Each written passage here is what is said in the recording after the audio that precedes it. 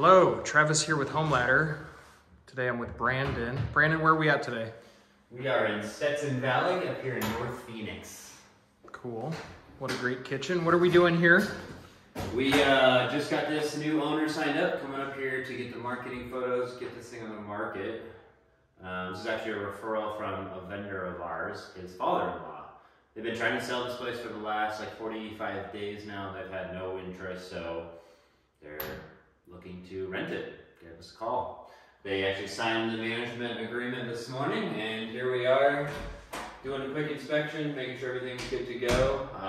But all over it's beautiful, so okay. Got all the lights on here, gonna go through and get all the marketing photos. Yeah.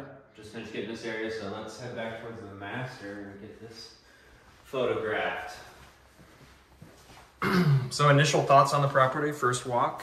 It is immaculate in here, absolutely beautiful home.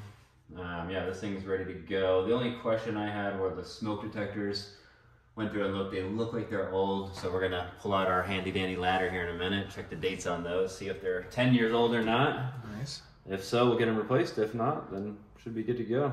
Now typically when we walk into a property, it needs some work. Like, why is this one rent ready? Like this one, actually, that same contractor that I was talking about had just done a rehab to get this thing ready to sell, so they did a fantastic job on it. Clearly did all the paint, did a lot of fixture updates in here. So everything looks great. New flooring, new carpet. So yeah, it's all clean and ready to go. I'm super happy to see it in such great shape. Why is it so important to maintain rent-ready standards? Well, the condition of the property when you go to market is a direct reflection of the quality of resident you're going to find. So you present a great property, we're going to be able to find you a great tenant. Yeah, definitely. So you're walking around taking wide-angle photos of things, pointing out the key features. Absolutely. Yeah, so kitchens and bathrooms sell, so we want to feature those big time, and then we'll also go out and grab photos of each one of the bedrooms, living rooms. This place has a really amazing backyard too, so I'm going to make sure to get a few angles of the backyard. This is going to be a great selling feature of this place. I'm sure landscaping, lots of shrubs out here, but still desert landscaping, super easy to maintain, so really the best of both worlds. So after you do photos, what's the last step of our onboarding process?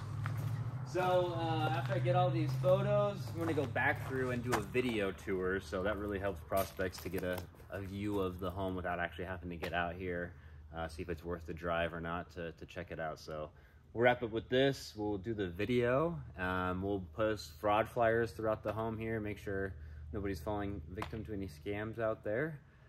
Get back to the office and we'll get this syndicated online and pushed out to 30+ websites. Hopefully find the owner a quality resident within a couple weeks here. Yeah, thank you. Make it a great day. Yeah.